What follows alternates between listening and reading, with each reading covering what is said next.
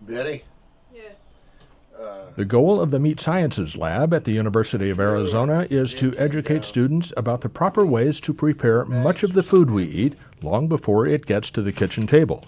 And in hard economic times, the lab has taken on a more prominent role in professional development.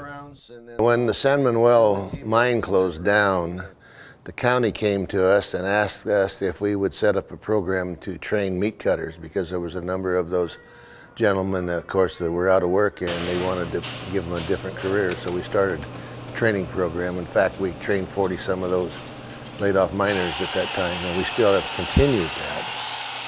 For most of them, it's difficult because the terminology and the things that they're doing is quite different.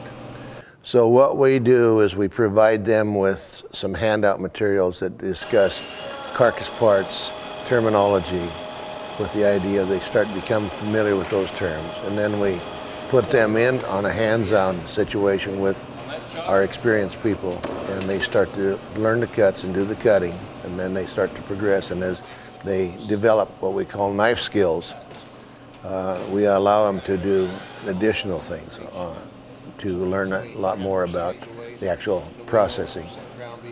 And what we try to do is set it up so a particular trainee would work with one of our experienced people. And basically our program is 5 days a week for 4 months. Or essentially they put on in 640 hours in the training program. Then they're certified in HACCP, hazard analysis and critical control points, and also we test them at the end of the period.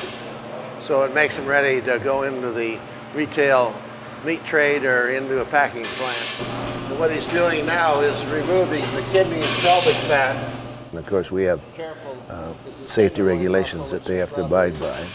And then when they're doing the cutting and so on, they have to wear safety gloves and the right clothing. So that becomes very important. Another thing that is stressed in this training is the fact of sanitation, because we're under a HACCP program. So those people are drilled at least twice a day with regard to proper ways to sanitize equipment and etc., and especially themselves, because one of the bad things in the food industry, 23% of the foodborne illnesses is caused by poor employee sanitation. So that's one thing we really stress heavily. What you get out of this program is how aggressive you are in stepping in and volunteering to do these various things. And there's quite a difference in individuals, as you might expect, in doing this. But for the most part, they develop pretty good skills.